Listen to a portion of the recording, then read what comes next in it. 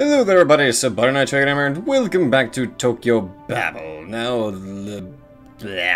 I had a bit of a moment with Samael. That happened.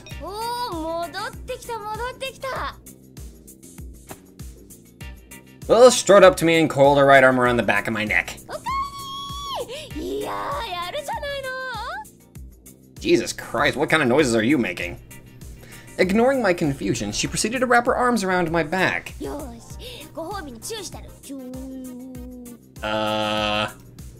She stuck her lips out at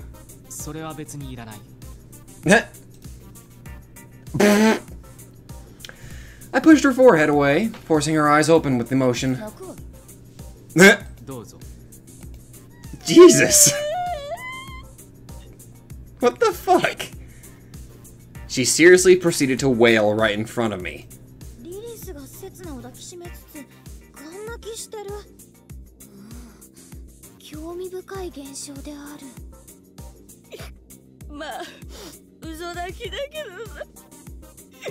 Yep.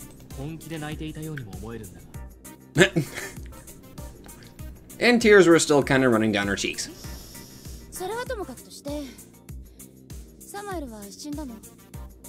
You're just a roller coaster you're a roller coaster on a hurricane of just moods and emotions.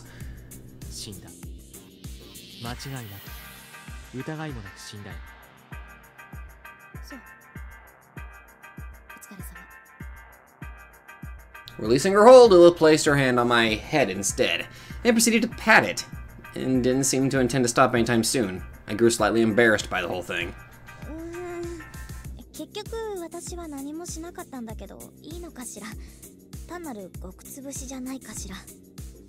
Don't worry about it.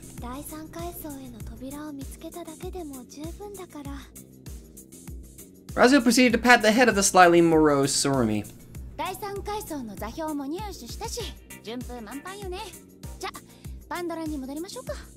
Oh shit, that was easy.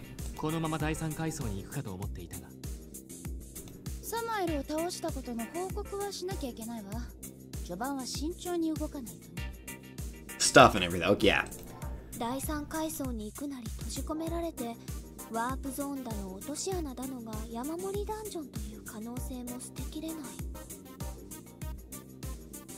I seriously doubted that possibility was very high, personally.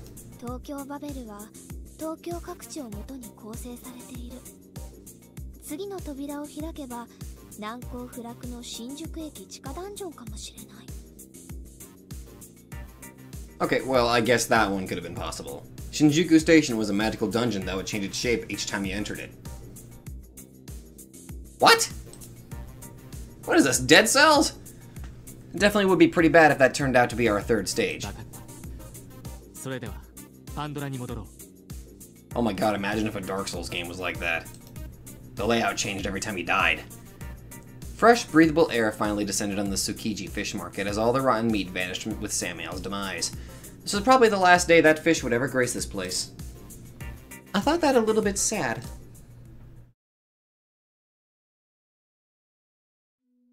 A truly passionate reception waited for us as we returned to Pandora. Camille clasped my hand and squeezed it with so much strength it started to hurt a little, or rather, quite severely by now. Ow, ow, ow, ow!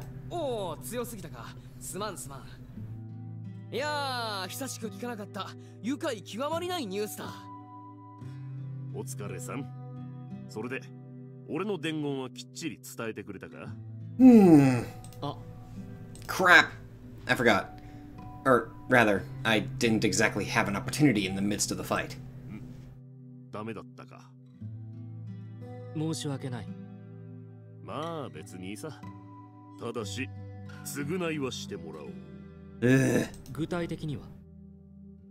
Belial made a devilish smile.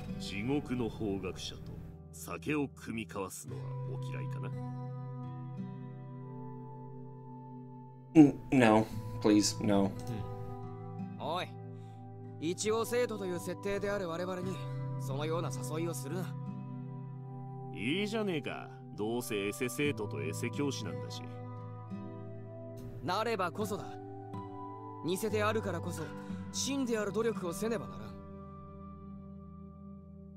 そうそう。だから俺も一教師として一生徒と酒を酌み交わそうっていうのさ。I don't see how. I'm just gonna shut up. Camille made a thoughtful face and crossed his arms. ならばよい。無論発見したい全力で止めさせてもらうわな。Camille made a daring smile, to which Belial answered with one of his own. I could spot rivalry burning in the eyes of these two, but it had not a hint of malicious air or animosity about it. Yeah! I felt as if an ice-cold hand suddenly pressed against my back. I had to put my all into making sure my face appeared undisturbed as I turned around. おかげでどうにか勝てたみたいだ。彼女と殺し合ったことで君はレゾンデートルを見出せたかな？ Did I? 少しだけ。まだ手の届かない領域だけど、光だけは見えた気がする。Astaroth offered a surprisingly friendly smile and patted me on the shoulder. 素晴らしい。君は輝かしい一歩を踏み出した。この先の苦難もきっと乗り越えられるだろう。Showing not a hint of animosity or malice, he turned his back to me. What was he scheming? What was he thinking? And for what purpose? This world had a secret, something that everyone had exposed their backs to. The sob Samuel left me with gave sprout to a new wish in my heart, a wish to destroy that secret. It would mean a revolt against this world. It might mean a sad and cruel end for myself. Still, I decided to make it my goal. I think I just broke my neck doing that. As I found my way back to the night duty room, Raziel suddenly tugged on my sleeve. Okay. 問題ないと思うが。毒や呪いといった類のものは表には出ないケースが多い。悪いけどとっくりと調べさせてもらうから。This ain't you trying to get me naked, are you? まあそうだね。私も念のために調べよう。God damn it. Well, I didn't really mind.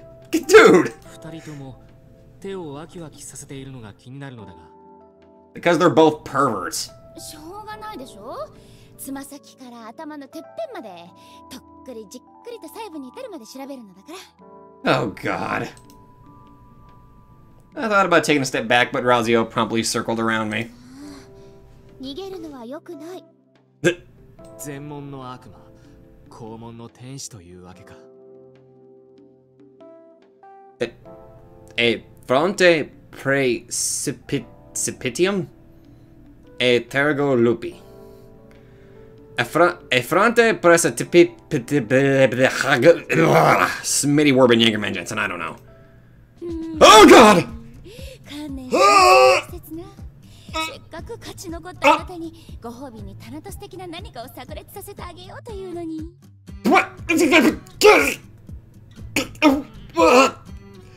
Excuse me. Lilith drew closer to me. Electra smile on her. Oh my God. よくわからないが。リリスに任せる。Please tell me I can get the fuck out of here. Stormy, why aren't you helping? Though she wore a puzzled expression, the strength she put into clutching my shoulders didn't weigh one bit. What the actual shit is? No. Please, no. Dude, just get the fuck out of there. Sormy, meanwhile, pulled out a digital camera from somewhere. Sormy! What the fuck? This is very provocative. This is wrong. She puffed out her chest proudly. I'd rather know more about the digital camera of hers and what she was planning to do with it.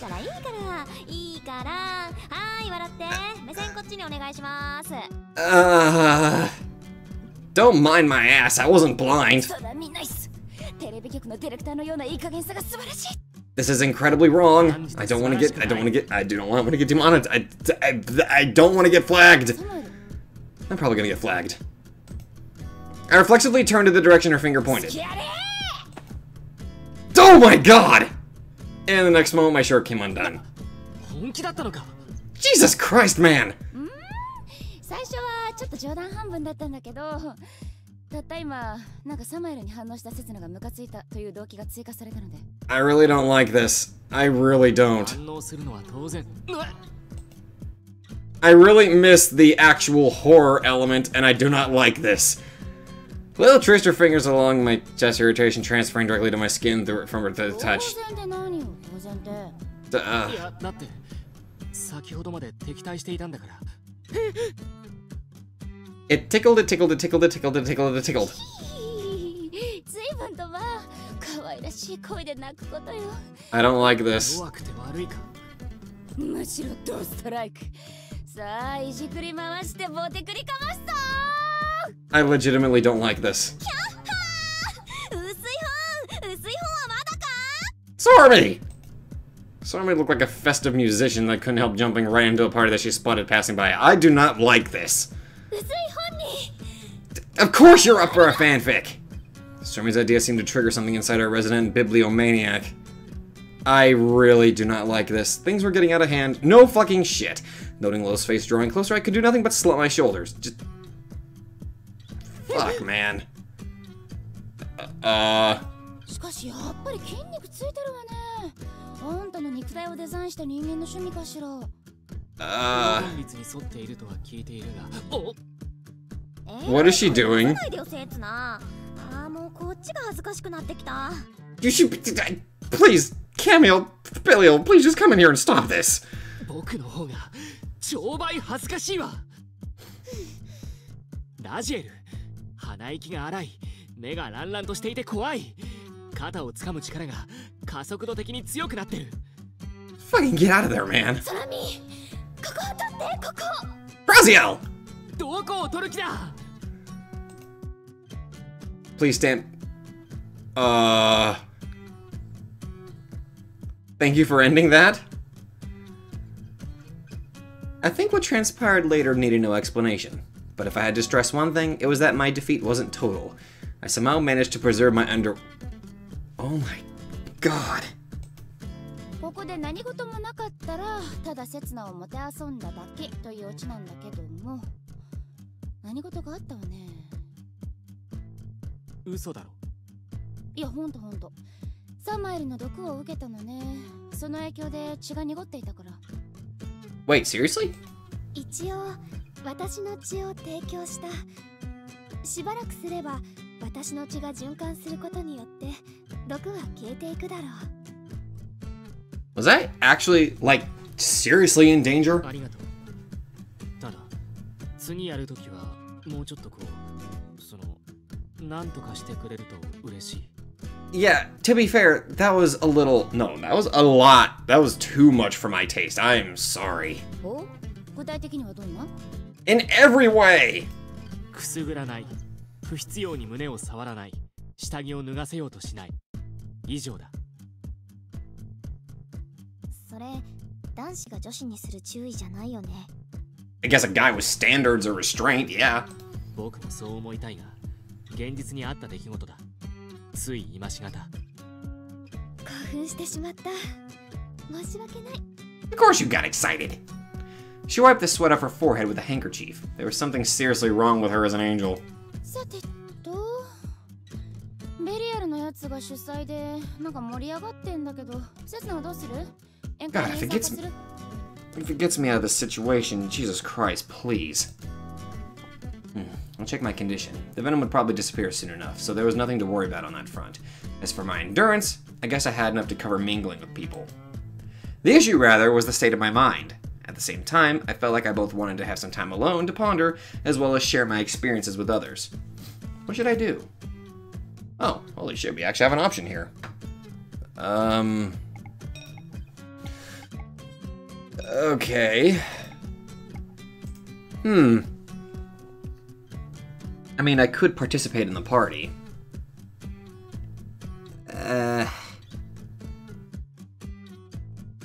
Well, Belial did arrange the party specifically, so...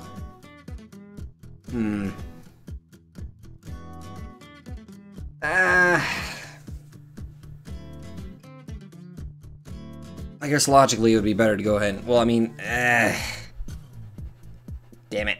It would be rude to, you know, not go to the party if Belial... They all, like, did it to commemorate this whole thing. I mean, I hope there's no, like, dark plan behind it or something, but... anything to get away from just that just happened. 参加しよう。 I really don't like stuff like that. おい了解。ラジエルとサラミは当然参加ね。あれ当たり前のように組み込まれた？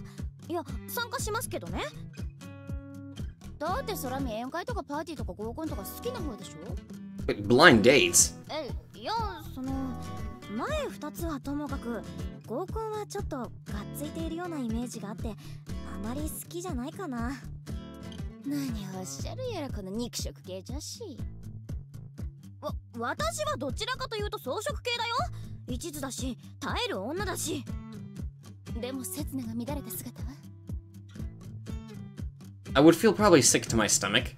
見てみたい。不思議。 Oh my god, Sormy!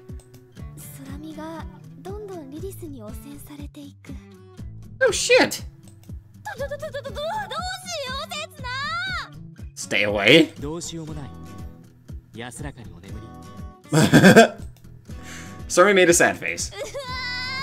見捨てられた。君たち私に失礼だと思わないのかね。 Kind of? 全然。全く。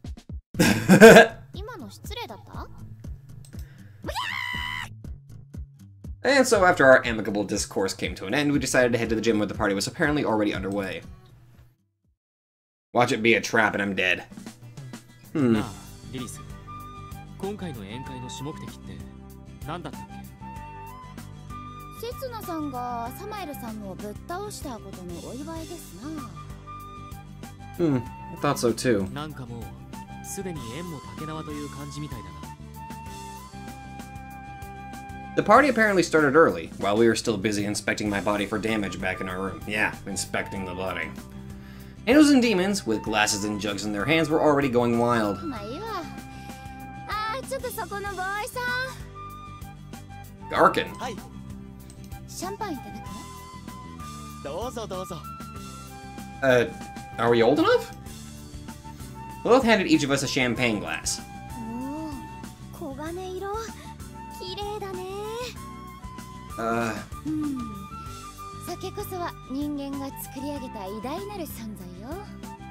I don't drink, so I'm pretty sure I can't agree with that. 酒を発明したのはサマエルじゃなかった If I recall correctly, she sweet-talked people into making wine from grapes. 特許を取ったのは彼女でも、それを芸術品クラスにまで高めたのは人間だわ。酒で堕落させようとするのは悪魔の仕業だけど。 Yet you're about to drink. 酒で堕落するのは天使でしょうね。 Lilith and Raziel glared at each other. I guess that was a cultural conflict. Or should I rather call it a racial conflict? それはともかくとして乾杯しないのか。おお、うっかり忘れたまま飲み比べに移行するところだったわ。最初の一杯くらいは味わって飲むべき。 Plus, I've seen what happens when you get drunk, Raziel. サラミ、せっかくだからあなたが温度を取ってみて。私が？ Sorry? あなたが。それじゃあ、天道刹那の勝利を祝って。乾杯。 Mimicking her movements, we too raised our glasses up. 乾杯。乾杯。 And so we clanged our glasses, finally starting our own party a little bit after the others. Yet as Sormy took a sip from her glass... 甘くない。いや、それはまあそうだろう。炭酸っぽいからサイダーみたいなものだとばかり。 Tears welling up in her eyes, Sormy proceeded to sip from her glass slowly and more carefully. やっぱりまだ早いのかな、私。いまいち美味しくない。 The thing she was drinking didn't even contain any alcohol. Well, I suppose everyone had their own individual palate. 美味しい。いけるいける。 Oh god, Raziel, no! なんか美味しそうに飲んでる。いいな。Soromi's rebellious spirit lighting up, she proceeded to sip her own drink again. Incidentally, my body could completely decompose alcohol, so as long as I didn't wish for it, I could never get drunk. Alcohol was a little different from me from water. Oh god. And so we drank. And drank. And drank. Oh god damn it. おかわり。もう一杯くらいならいけるかも。おかわりくれない。I made a huge mistake. That champagne didn't contain alcohol, yet Soromi was already talking weird. Was this perchance the calm before a storm kind of situation? Maybe they're just getting drunk on the atmosphere. In any case, I had a bad feeling about this. ラジェル。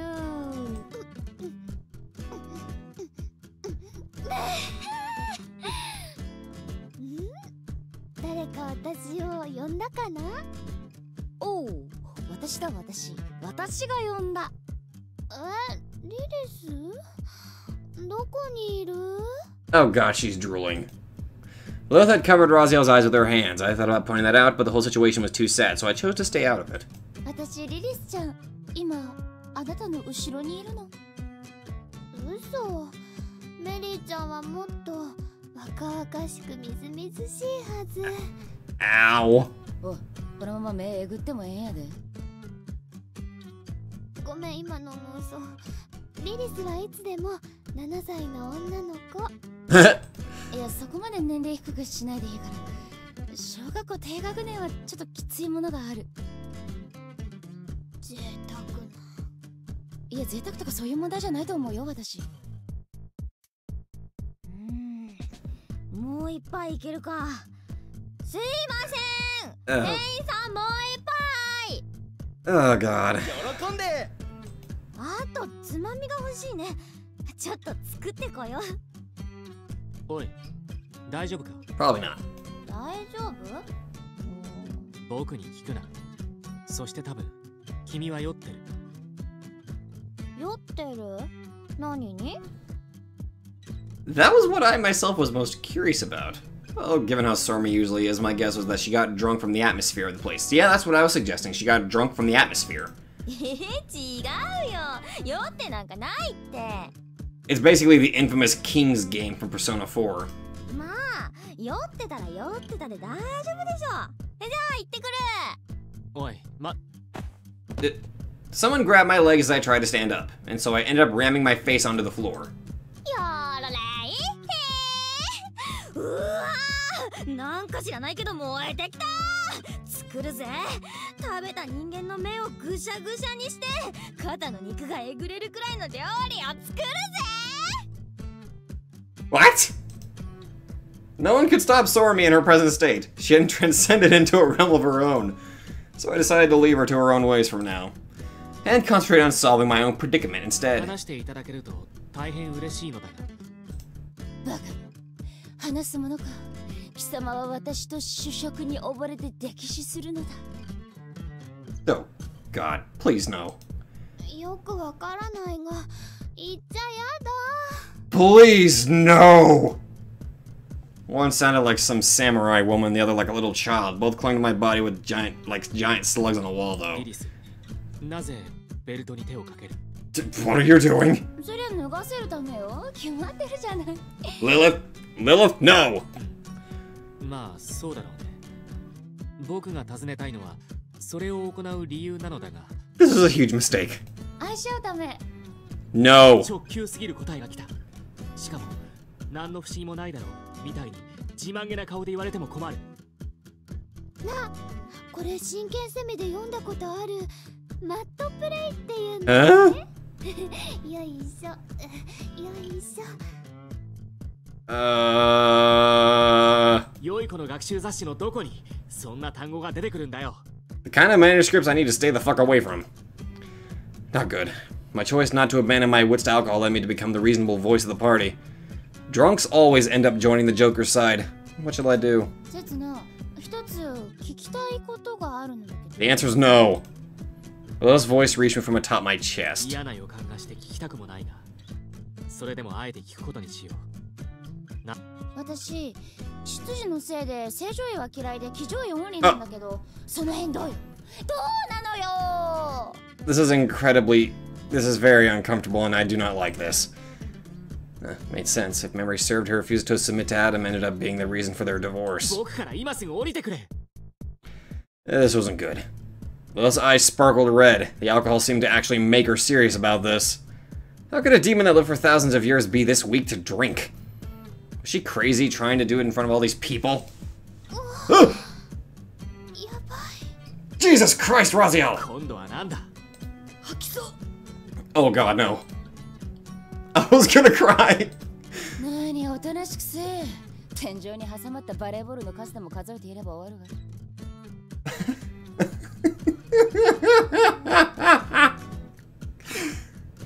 I almost forgot we were in the gym. Whoa, don't get sidetracked now.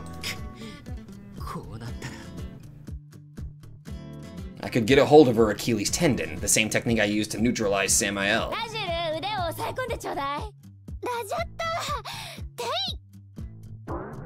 Oh, fuck.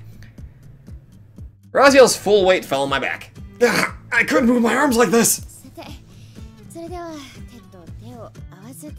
No! Turning me on my back, Lilith clasped my hands, wrapping her fingers around mine and gave me a bow. No way. No! Sorry! Sorry appearing out of nowhere shoved something round and brown into Lilith's open mouth.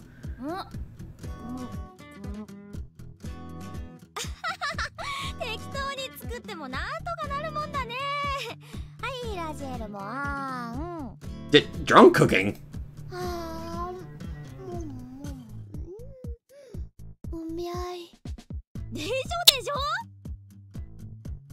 I managed to escape my hold as Sormi distracted the two.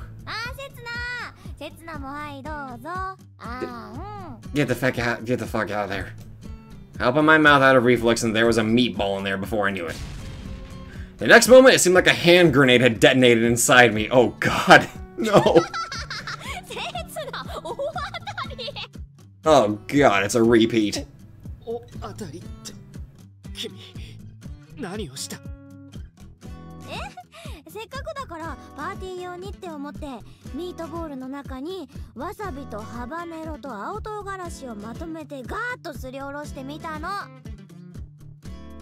You monster!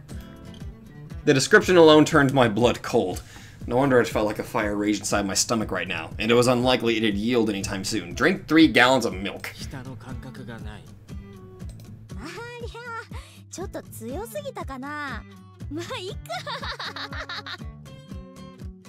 Surmi sees another meatball with her chopsticks.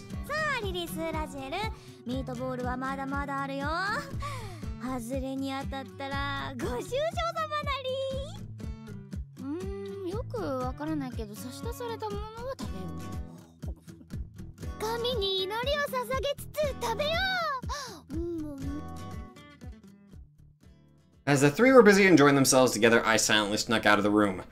Well, now where should I go? Oi! そこの小悪魔。もう一杯いただこう。大吟醸な。はい、喜んで。高量用アルコールは効くね。そこの姉ちゃん、おかわり。Oh god, now they're getting drunk. That wasn't produced for consumption, was it? Camille finally spotted me lingering about. Oh god. You're taking small sips and he's just taking gigantic chugs. He waved me over, so thinking it rude to feign ignorance at this point, I took a seat next to him. Someone had prepared cushions for everyone, probably because the gym floor was pretty cold. The men seemed to be enjoying their drinks and food to the fullest here right now. いや、あれから考えてみたら、さすがにそれは野暮ではないかと思ってな。どうせ偽学生だし、まあいいかと。That was a swift change of heart. しかし酒がうまい。久しくなかったいいニュースだったせいもあるのだろうが。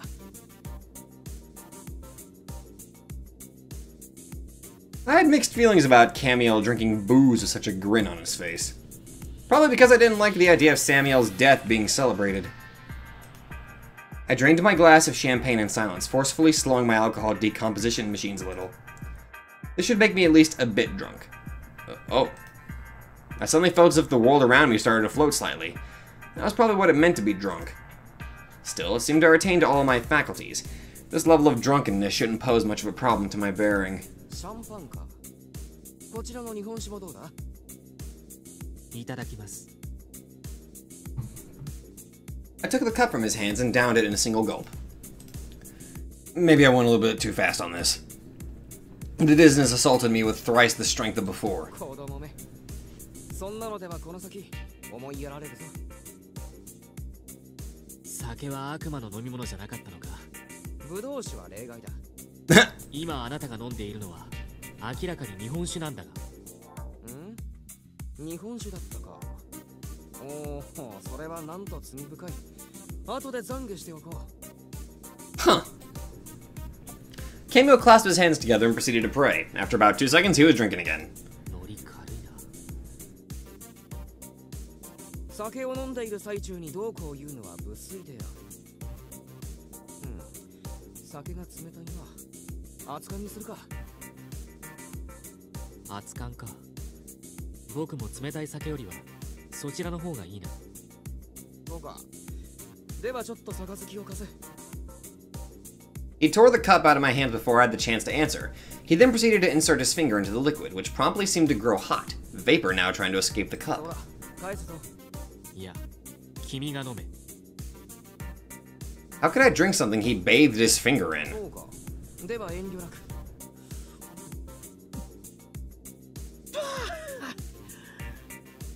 それにしても刹那、お前は本当によくやってくれた。I gave him a vague answer. これで何かが変わるかもしれん。何か。Belial, you okay there, buddy? おうよ。先の見えない巡礼が、未来が少しは読み取れるようになるかもしれん。バカ、そんなわけねえだろよ。Belial, who had been drinking in silence up till now, suddenly entered our conversation. あのな、たかだか第二階層を踏破しただけだぞ。そうそううまく何もかもいくもんか。大体な、サマエルが震災を起こしたわけでもねえだろうし。違うのか。サマエルはな、高知に長けた打天使だったがバカじゃない。こんなくだらん災害を起こすわけがねえよ。では誰だと思うね。Belial cleared the amber liquid from the bottom of his mug in a single gulp, and without changing the target of his gaze, continued. 少しでも期待した俺がバカだったな。ともかくだ。刹那、人の伝言を忘れてんじゃねえぞにゃろ。Sorry. He thumped me on the head. It kind of hurt. すまなかった。そんな余裕がなかったものでな。あの口から先に生まれたような打天使がお前と喋らないうちに殺し合うとは思えねえな。話す時間も余裕もあった。ただ伝言を言い渡すどころじゃなかった。それで刹那。Belial handed me a glass. He meant me to drink it, probably. どうって何？ I answered him with a question to buy some time to come up with a better reply. サマエルが犯人ではないとしたら、一体誰が震災を引き起こしたんだと思う？それは。Cameo and Belial both peered deep into my わ eyes. からないけど。ただサマエルが誰かに操られていたのかもしれないというのは賛成だ。おお、なぜだ？カマエル、サマエルは誰かに弾劾されることもなく自分から罪を告白したんだったな。ああ、東京バベルの巡礼が確立してすぐの頃だ。彼女は第一次先遣隊を壊滅させ、ただ一人の生き残りに叫んだ。Hark, the pilgrims of Tokyo Babel, my name is Samael, your one true foe. It was me who has led you to all this state of constant peril, surprised? Yes, look at my face and feel your hearts burn in hate if you think you have it in you to use the dead bodies of the masters that torment you as a ladder to reach up and drag me down from supremacy. Hark, angels, demons, and humans, you can come and behead me, split my body in two, or skewer my heart. I'll be waiting. And so Samuel officially became a rebel among the divine beings. 一番おかしいのはサマエルが自白した点だ。震災が起きた際、サマエルがどこで何をしていたかはわからないが、何も自分から罪を告白する必要はないだろう。あの女特有のパフォーマンスという説もあるぞ。確かにその可能性もないではない。だけどそうするとさらに不思議なことがある。何がだ？僕と戦ったことだ。She didn't have a reason to fight me. She likely must have had her base on a stratum much higher than the second. She could have escaped there if only she so wished. There was no point for her to have a fair fight with me. サマエルの行動には一貫性が見当たらない。黒幕として暗躍していた彼女と直接僕と戦った彼女、そこには暗い溝がある。A huge gap, as if someone manipulated her from the shadows. And so she kept changing her roles like a chameleon, to suit some grand scheme of a still invisible power. ただまあ、僕にわかるのはそこまでだ。I emptied my mug in a single gulp. The moment I swallowed, I could feel my brain shudder at the impact the alcohol sent through my digestive system. すごいな、これ。I coughed a few times. The alcohol seemed to have turned my bloodstream into a river of magma. Was Belial drinking the same thing with a straight face?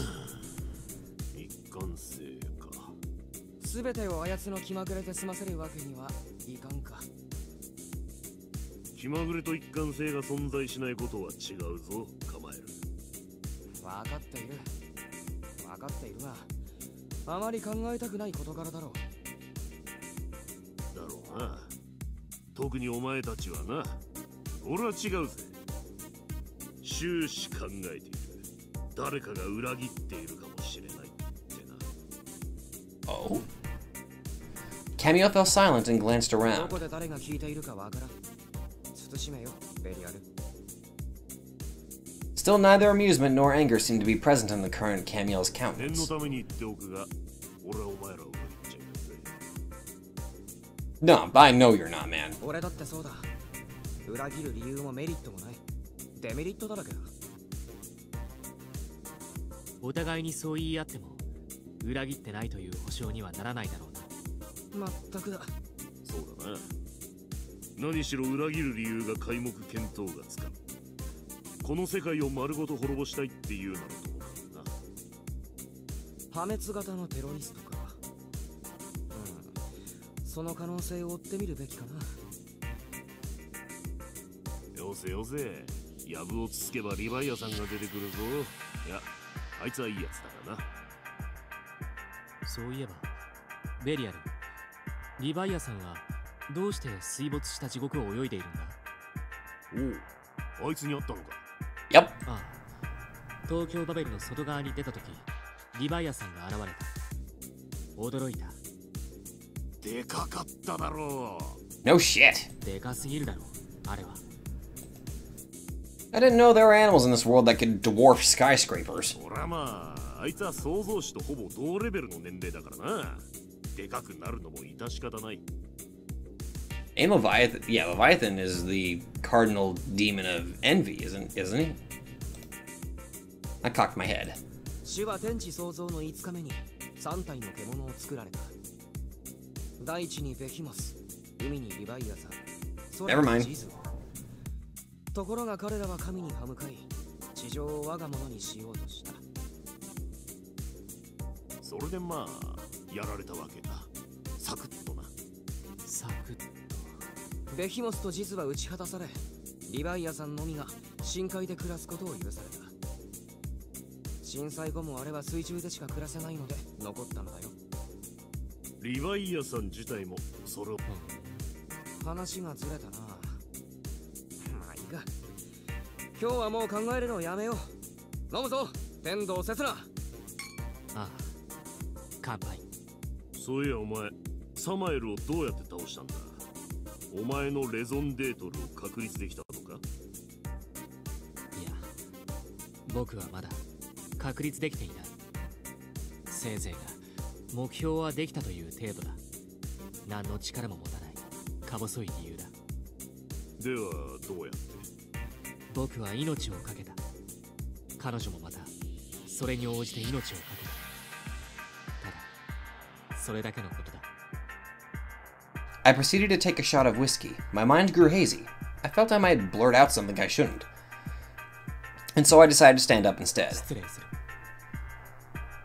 おうよ。 I staggered away from the two. レゾンデートルに未だ目覚めずか。そう気に病むことでもあるまい。天道刹那は間違いなく手に入れるだろうさ。気楽だな。お前はあいつの羊を知っているのか？ Camille gave Belial a nod and took a sip from his glass. Alcohol had a magical property to loosen one's tongue, and it worked as well on demons as it did on humans. リリスから聞いている。彼女に尋ねれば教えるだろう。ただ、あまり人前で口に出せない存在ではあるな。面白いよな、あれは。興味深くはある。人の身で天使を打ち果たす身体能力も驚嘆すべき点ではあるが。Well, technically he is the false god Yaldabaoth. お前も気づいたか？天使のくせに鋭いじゃねえか。Belial made a smile, to which Camille narrowed his eyes in response. 天使が人間たちと深く関わらないはずがなかろう。聖人がそれに苦しむ様を我らは幾度となく見てきたのだ。Belial nodded. あの男には欲がない。Camille agreed. そうだな。人間の持つあざといまでの欲望がない。性への執着も極めて薄い。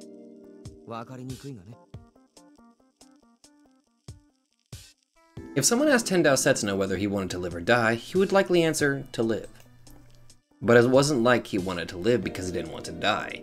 He wanted to survive because he had a mission to fulfill, and he needed to be alive to do that. That was what subtly separated him from other humans. Most didn't want to die because they had dreams, or because they were afraid of pain, or were attached to their family. People would lament death for a plethora of reasons. But if you had to unify them, you could say they didn't want to die simply because they wanted to live. If you died, you would return to nothingness. If you died, you would disappear. That was what terrified them, made them pray for survival, beg for forgiveness. But Tendao Setsuna was different. He wasn't afraid of death. He wasn't preoccupied with the idea of his own survival. あいつはあれだ。機械、いや違うな。どちらかというとプログラムに近いか。そうだな。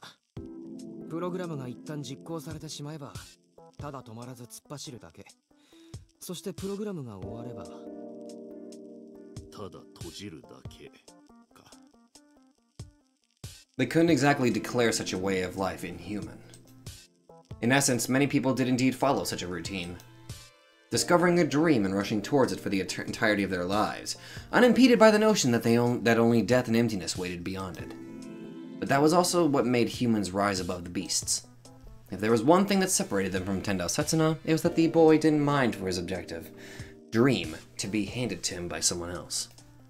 There were indeed enough cases among regular men where a father would entrust his dream to his son, or a mother to her daughter.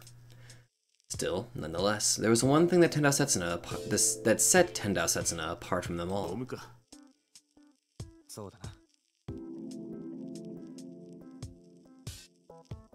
A boy who might soon bring a paradigm shift to their world.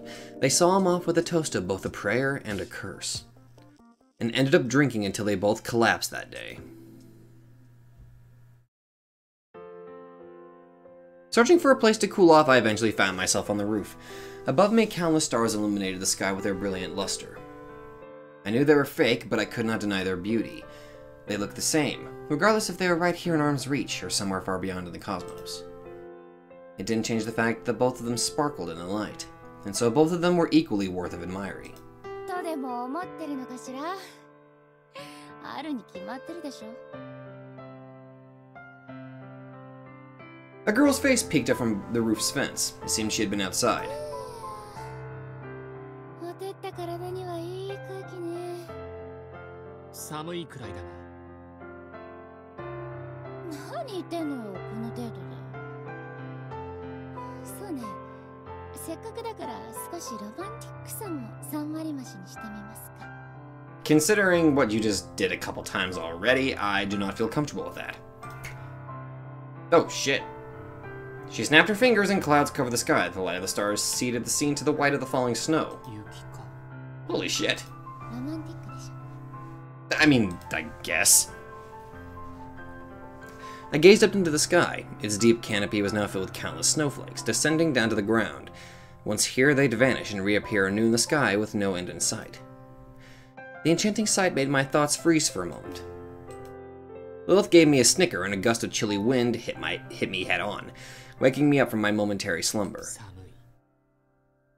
She listened to my honest feelings with a smile on her face. 息を吐いてみなさいよ。 As ordered, I exhaled a breath of carbon dioxide to the outside air. Likely due to the cold air, it turned into a white vapor and ascended up into the sky.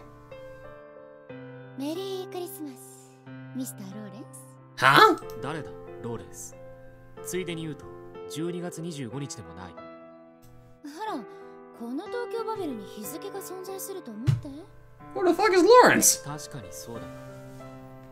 だから、今日は12月25日で合ってるのよ。クリスマスよ、クリスマス。 Well, we're technically in September, so a little early for that. Lilith let out a light sneeze. 寒いんだ。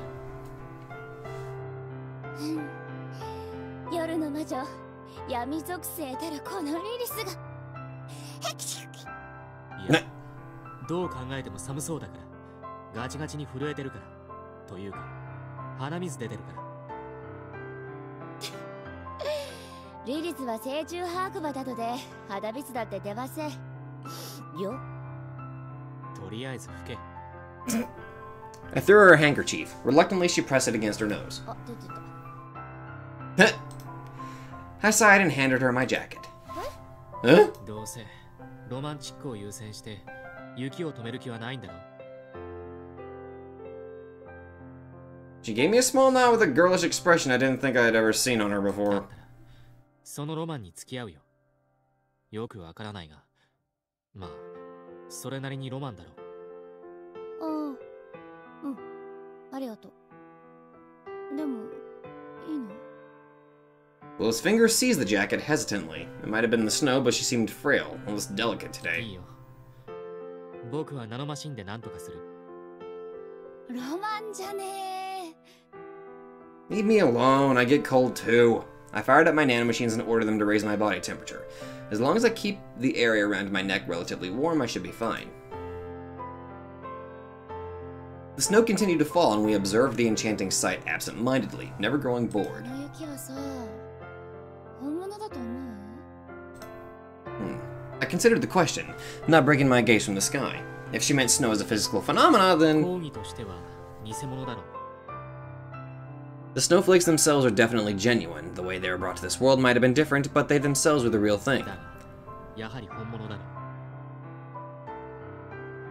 As long as it fell from heaven and consisted of the same ingredients, it was without doubt snow, the real thing. Lilith gave me a curious glance and resumed gazing at the ね sky. え、セスナ。あなた、劣等感を抱いたことはない？ Fucking all the time! 何に？人間ではないという劣等感。なかったわけじゃないでしょ？ある。 It has only been a few years since I was born. They filled me with all the sorts of things, only caring to make my outward appearances perfectly human. Was I a man, or was I a god? Maybe I was neither. I thought myself human, or rather made myself think that. 私だってそうよ。劣等感がないとは断言できない。偽物だと自覚しているけれど、本物を知らないから余計にね。 She extended her arms to her sides and proceeded to spin around in the snow. 本物を知らないだって。ええ、そうよ。生まれ落ちた、誕生というのかしら。それとも出現というべきかしら。その瞬間、私は彼女とは別個の存在になった。 Humans cry when they enter this world, and I suppose demons should laugh 基 instead. 本的に本体とのつながりは一切ないのよ。おそらく万が一を恐れているからじゃないかって睨んでるんだけど、万が一。私から本体をたどられる可能性本体さえ無事ならリリスはいくらでも呼び出せるからね。無論デメリットはあるけど、例えば私はとんでもなく弱かったりするし。 She stopped suddenly. I waited, but it didn't seem like she was planning to continue. I felt an odd, anxious sensation take hold of my heart, so I couldn't help but prompt her to continue. Sure. Lilith's fingers rose and, lightly touching her lips, traversed the air towards mine. I nodded, and she, narrowing her eyes, whispered to my ear. 私は私でありたいと思い始めている。分霊ではなく、私個人を確立させたいと、そう願っている。それは秘密にしなければならないことなのか。そりゃそうよ。まあ幻影であるというのもいろいろ辛くなり始めてね。 A hologram like herself was both an illusion and a shadow. Without the original there blotting out the sun, she could not carve her own existence upon reality with her own strength alone. God made men in his image. Then could it be that we too were mere imitations of the Lord? それでも出会った時からずっと僕は君を真実だと認識している。 The words weren't a mistake. I chose them deliberately. 滅ぶはずだった僕を救ったのは君だ。目的を与えてくれたのも君だろう。そんな君が幻影であるはずない。 There was no way she could be someone else's shadow. たとえ起点がそうだったとしても、君が君の意志で成してきたことは紛れもない事実だろう。事実を違えることは誰にもできない。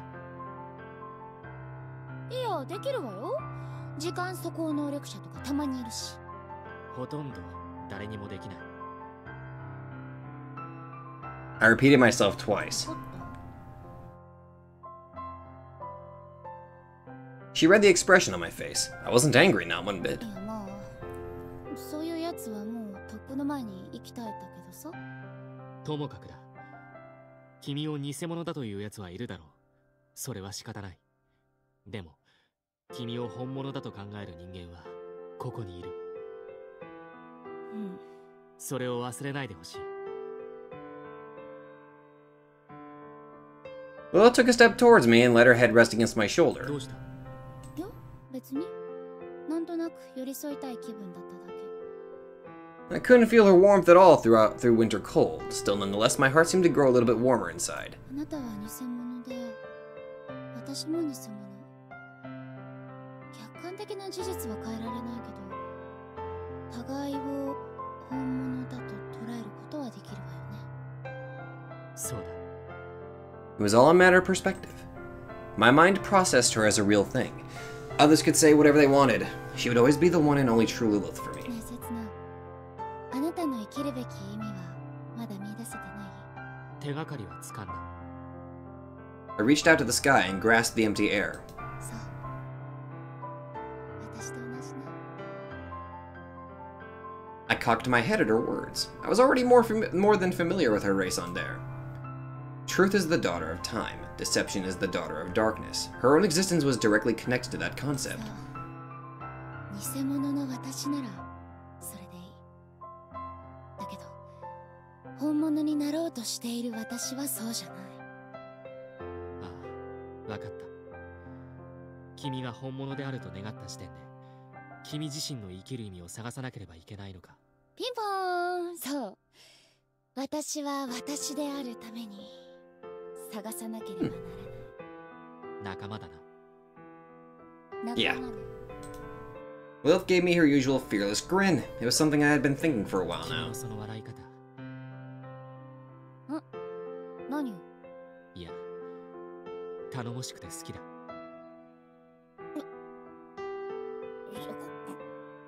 あら、そう。 It seemed to take her quite a while to regain her composure. なんか暑苦しいわね。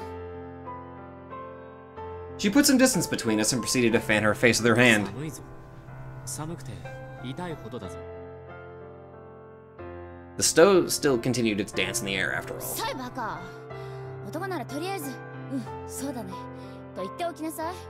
乙女は夢見がちで妄想癖があると決まってるのよ。 Oh, god damn it, Lilith. I was about to protest, but then considered the women in my life. そうだな。いや、深刻そうに同意しないでよ。否定しようがない。それもそうか。Lilith let out a laugh. 次は第三階層ね。ま、サマエルを倒したあなたなら何を恐れる必要もないわ。生きる意味を見出してくれれば最高。頑張りなさいよ、セツナ。当然努力するつもりではあるが、君も頑張れ。自分の生きる意味をつかみ取れ。いっそ競争しようか。勝った方が負けた方に好き放題するの。好き放題か。成人指定がかからないものであればあんた私のこと何だと思ってるの？言うと成人指定になりそうだが、言うか？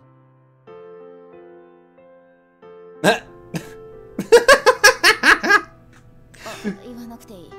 清純派の自分としては泣いてしまいそうな気がする。それで賭けに乗る？ Seems like a fair bet. 構わないよ。じゃあこっちを向いて。Oh! We faced each なん other. だ？そりゃ約束の誓いをするの。 Well, yeah. A pinky promise? I was about to raise my hand, but Lilith stopped me. 互いの胸に手を当てて誓うの。Oh! そんな風習があるのか？私のオリジナル。 Oh, okay. My face must have taken on a very grim countenance at that moment. そんな顔しないでよ。どう考えても私の方が恥ずかしいでしょうが、この誓い方。だったらやらなければいいと思うのだけど。それはそれでなんかこう誓いが貧弱なものになってしまいそうな気がするからよ。 But, like, a pinky promise is the ultimate promise. A selfish notion.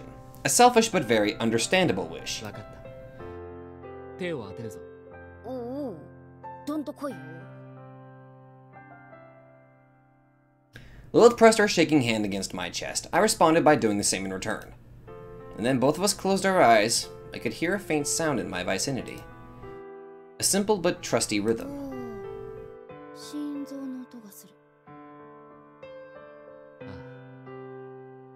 僕も聞こえる。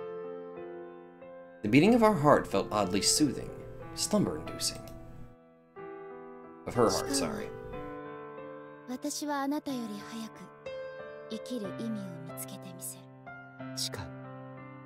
僕は君より早く生きる意味を見つける。先にたどり着いた側には遅れた側には罰を。 I didn't lie. I didn't need the threat of swallowing nails or needles, to be honest with her. よし、もういいか。 We retracted our hands. I grieved more for the loss of the soothing sound than the fading of her 負 warmth. けないわよ、刹那。 Lilith gave me the same smile as always, one of sheer cheer. そろそろやばいわね。戻りましょうか。 Still a strange pose, honestly. Lilith snapped her fingers and the snow ceased falling. Some snow had piled up on the roof during our parley, but I imagined it would soon melt if we left it 上 alone. 着。いや、上着を返してほしいのだが。 Nah, she's probably gonna keep it. The next moment, an unnerving hyena-like smile appeared on her face. Maybe I should have gotten it back by force. ダメ。もうちょっと借りるわ、これ。 You just lost your jacket. But before I could grasp her shoulder, she darted back inside the building. I suppose I had no choice but to give up on the jacket for the time being. I sighed, with a smile on my face.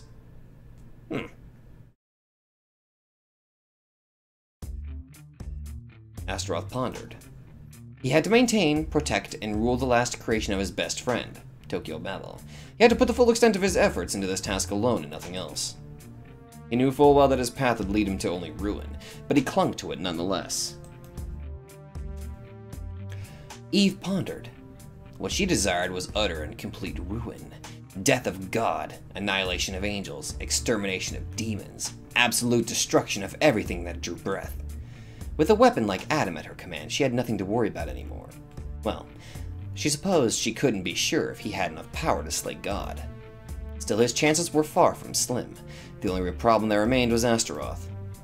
She knew it was about time for her and the Demon Lord to split paths. Eve continued her thoughts with an ice-cold mind. She herself lacked the strength to pick a fight against anyone. Still, she had words at her disposal. She had a mouth to form them, and the malice she had built up over the long years. She might not have had the power to resist the flow of the river, but she could at least divert it a little, towards a direction it would have never found on its own. The possibility of her success was at best slim. If anything, it was much more likely she'd be found out before the right time drew near and punished henceforth. But so what? All she had to lose was her life, and that by itself was already of little significance. She made peace with her fate long ago. However, there was still one little thing that gnawed upon her heart. Once her conspiracy came to light, how would the young man sleeping next to her at present react? The idea didn't bother her much before. He could have chosen to despise her. He could have chosen to despair. As long as she had absolute control over him, he was but a weapon to do her bidding. And that was how it was supposed to be. Yet... Eve cut the silly thoughts short. Ridiculous ponderings that served no purpose for her dream were a waste of time. It was all nonsense. It was all an ancient dream long lost to the passage of time. The dream soiled, engulfed in her boundless malice.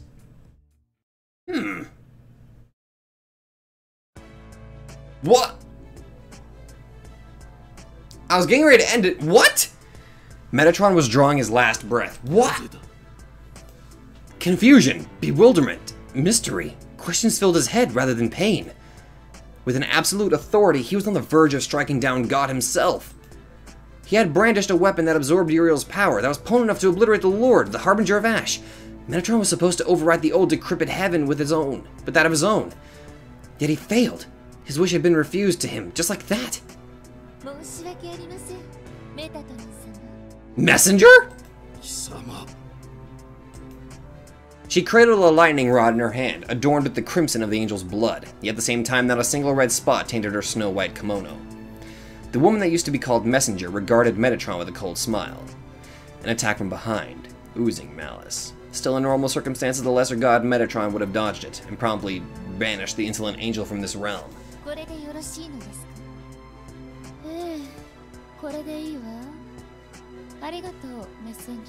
Oh god, the actual Lilith. That has to be the actual Lilith. Master?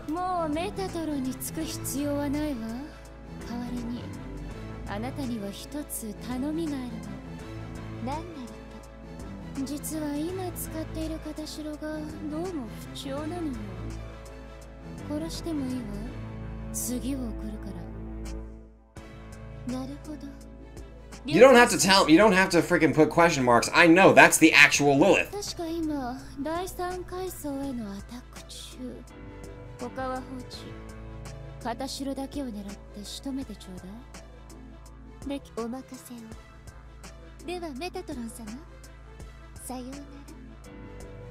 Also, why is she naked? After a small bow, Messenger promptly vanished. The two left behind were the dying Metatron and... Called it. Oh, holy shit. A girl with silver hair and apparently no clothes. Lilith.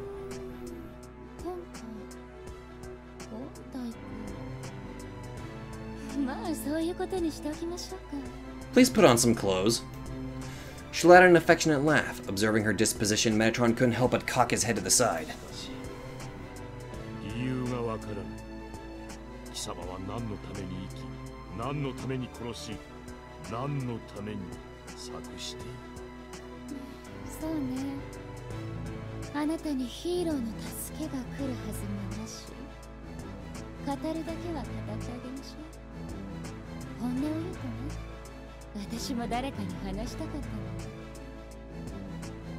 Lilith leaned into the immobile Metatron with a chuckle and began her story.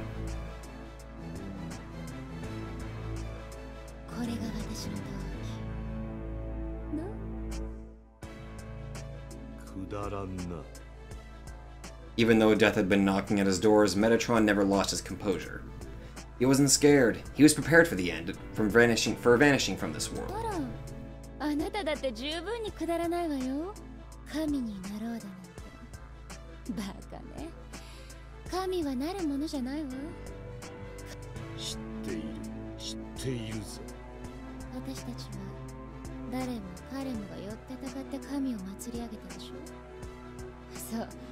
神という素晴らしいシステムを作り上げてしまった。だからこそだ。あんな生物ですらないものに任せるべきではない。パソコン捨てて手計算で仕事しましょう。だってその方が真心こもってるからみたいなノリよね。それって神はどこまで行っても神に過ぎない。たとえ時間錯誤しようともただの神に過ぎないの。Metatron wanted to protest, but realizing that his end was nigh, chose to keep his mouth shut instead. 一つだけ謎がある。答えてくれ、リリス。何かしら。お前は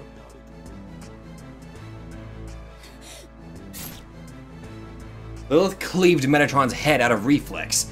The body of the Grand Angel promptly fell to dust and vanished. Jesus! あら、しまった。つい反射的に手を出しちゃったわ。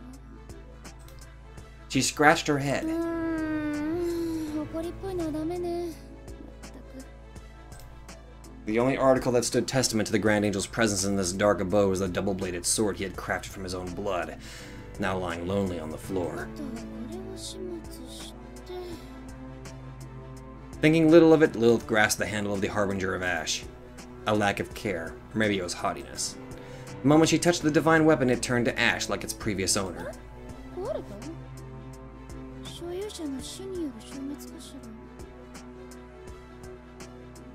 She didn't pay it much thought.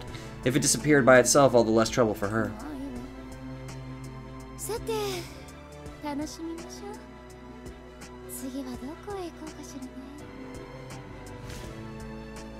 She disappeared with a song on her lips. Not a thing remained in this lonely space. No, something still did. Failing to become the true god, Metatron left this world, but his fervor remained in the form of his weapon. Crafted in the far future, it was the mightiest weapon known to man, a tool of divine destruction, the Harbinger of Ash. Looking for a new master, it triggered its autopilot. The blade of black and white cut through space, spilling flames like gasoline in its fiery race. Its destination, the world that had not been properly defined yet. It only rushed towards its new master. What?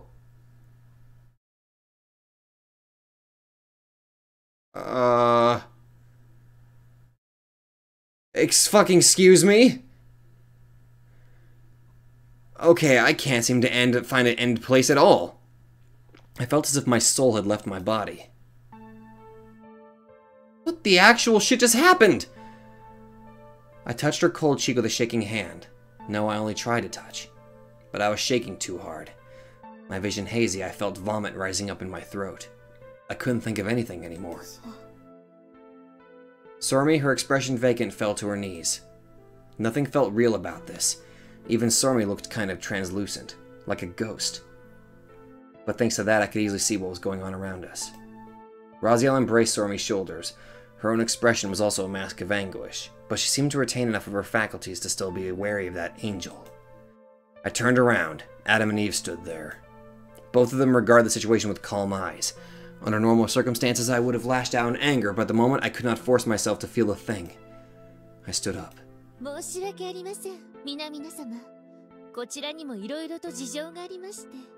Oh, go fuck yourself.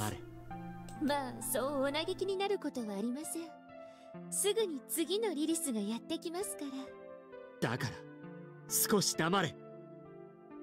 I took a deep breath. I distanced myself from my memories and sorrow and tried to calmly take in the situation. I had no choice but to acknowledge reality. Lilith died. Some sort of needle thing that appeared out of nowhere abruptly pierced her chest, and that was it. There was nothing I could do for her anymore. I stood up and readied the Bacati sword. The woman before me narrowed her eyes. No, I want to kill you.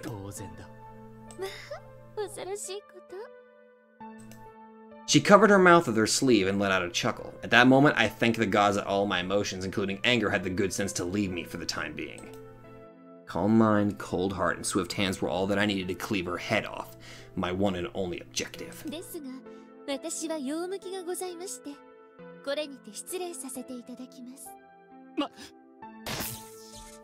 Ignoring my obvious intent to kill her, she suddenly turned to purple lightning and zapped away out of our sight in the blink of an eye. I thought about flying into the sky to follow her, but I had no choice but to admit that I couldn't catch up to her. I might have managed to stand against her in battle, but there was no hope for me to win a race against lightning. Lilith. I called out her name, but I knew I would no longer ever hear her cheerful voice again. I knew it full well. Still, it all happened so suddenly. I imagined that in a situation like this, she would have at least had time to struggle or fight back. Oh well. Wish I could have had more time to party. And only once it all proved truly futile, she'd give up with a smile, maybe even adding a one-liner or two to her farewell speech. She didn't answer. She was obviously dead. 大丈夫か Sormy looked pale as a ghost. I imagine Lilith's death shocked her just as it did me. リリス、死んだんだよね。 Her voice shook. I could tell she was on the verge of tears. Unable to find the right words to answer, I nodded. サラミ、大丈夫とは言わないけど、すぐに彼女は戻ってくるから。 Raziel embraced Sormy's shoulders again. 戻ってくれんの？ Sormy raised her uncertain face. There were still tears in her eyes, but puzzlement seemed to win out against sorrow in her mind for now. なんだお前も知っているだろうリリスは事実上の不死だ不死？いや、でも死んでる。リリスは一人ではない。その説明が難しいが、ともかく That wasn't right. You're wrong, Raziel. It wasn't like the Lilith we knew would resurrect. A new, different one would arrive to take her place instead. よかった。 Sormy let out a sigh of relief. I didn't say anything. I didn't want to ruin their dream. The new Lilith might well be able to fill the emptiness in their hearts. Eve regarded me with stern silence. 何かお姉様の性質はご存知だったのでしょう。なのになぜあなたは悲しんでいるのです？ To her, it seemed like I was in sorrow. 気のせいだと言いたいがそうだな思っていたよりショックかもしれない彼女の死をこうして直視するのは Fucking sudden as hell. そうでしたか。 Her suspicion seemed to wane. I did not lie. I only chose to not reveal part of the truth. ともかく彼女の死体は持ち帰ろうさすがに野ざらしというわけにもいくまい I picked her body up and was suddenly assaulted by a peculiar sensation. どうしたの？いや Unable to speak, I took the lead ahead of the others so no one could see my face. If someone hurried in front of me and turned around to see my countenance, they might have been in for quite a befuddling sight. Unnatural like that of someone who accidentally buttoned his shirt wrong or failed to tie his shoelaces. I wore a face that did not fit this situation in the slightest. Was this really Lilith? I couldn't help but ponder whether the body in my arms was that of my dear friend. What on earth was Lilith doing back then? As we reached the area around Koishikawa Korakan Garden, she began acting very リリ strange. スあ、ごめんなさい。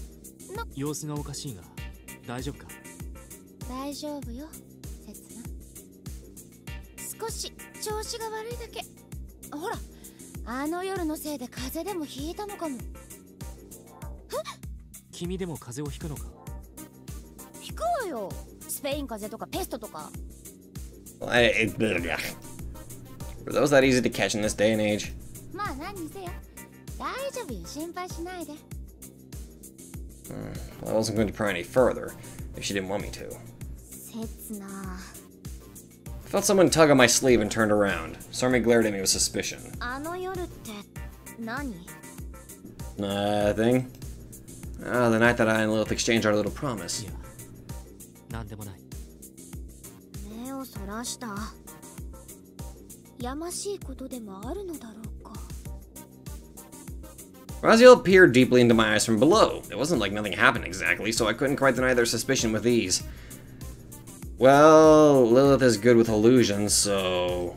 やましいことがあるんだ。 Sormy considered me with a somewhat dirty look. I didn't do anything salacious, though. Maybe a little. I gazed up at the sky to escape their eyes. There was no master in the third stratum. We could tell that much from the peaceful scenery. So we let our guard down. I didn't know if it was Adam or me that spotted the aberration first. 音がしたな。 A peculiar sound reached us from behind, like a thud of someone tripping. A shudder ran down my back. I rushed towards the direction of the sound, and saw it. Lilith lying in a pool of her own blood, a rod piercing her heart, and Messenger looking down on her in perfect composure. It looked surreal, like a skit from a bad comedy routine. Unfortunately, it was all too real. The weight of her body in my arms was more than enough to wake me up to reality. Still, what was that peculiar sensation I felt once I picked her up? That was all I could think about looking at her lifeless face. Cold, no breath, no pulse, not a hint she was once alive. Yet still I couldn't imagine her being dead. No, she's probably not. We buried Lilith the very next day. Camiel, Belial, and Astaroth. No one showed particularly strong emotions. And why would they? A new hologram of Lilith would be here shortly to take her place. 俺が知る限り、あいつは17人目のリリスだ。 17th? それは震災前で、それとも後で。後からだ。前になるとカウントするのもバカバカしい。だからまあ、反応がドライになるのは勘弁してくれ。ああ。何か気になることでも？いや、ただ、少しショックなだけだ。 I tried to gloss over it. Indeed, Stormy too shut herself in the night duty room for the whole day after we came back. そうだろうな。俺たち悪魔や天使はどうも死に関して鈍感でね。仕方ないだろ仕方ないとは言い難い。現にこの東京バベルでは俺たちは死ぬんだ。Indeed.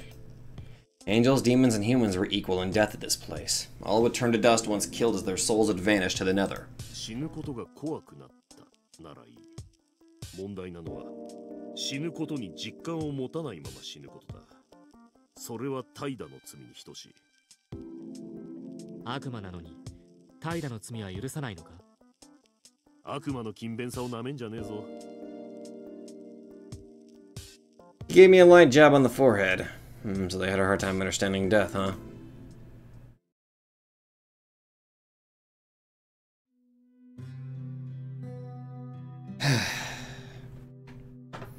I'm gonna end it here, mostly because that was beyond,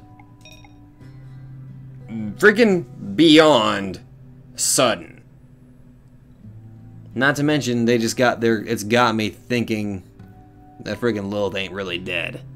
I mean, that particular Lilith. But that's just me, so that's where I'm gonna end it, so...